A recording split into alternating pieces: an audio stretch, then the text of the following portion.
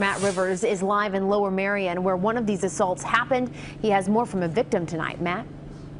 Jessica, that victim that we talked to a little bit earlier today, an 80-year-old elderly man who sustained severe injuries as a result of that attack. He is one of two victims here in the Lower Merion Township area, along with another victim in Northeast Philadelphia.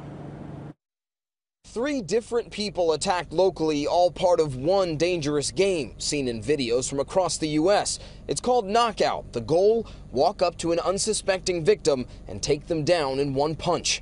It happened to Mark Cumberland outside this Northeast Philly pizza shop on November 11th. Someone asked me for a cigarette, and by the time I got my hands out of my pocket, I was getting hit by 4 kids. The suspects took nothing, not even the food, and just fled, leaving only a battered victim. All my face was all bruised up and bad. It was hard to see. In about 6 weeks prior to that, a similar attack Lower Merion Township police are now looking into. We're hiding his face, but this elderly man was out mowing his lawn when some kids walked up and punched him. He couldn't speak English well, but his neighbor told us the suspects did it on a dare. He said, "Give me $5 and I'll knock that guy out."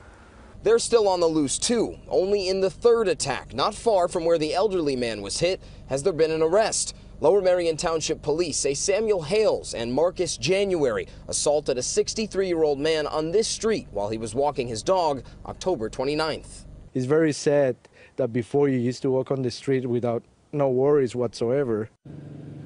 And Lower Merion Township police say they are going about their investigation as if the 2 attacks that happened in this area could be related. However, no official determination on that has been made yet. We're live in Lower Merion Township. Matt Rivers, CBS 3 Eyewitness News. All right.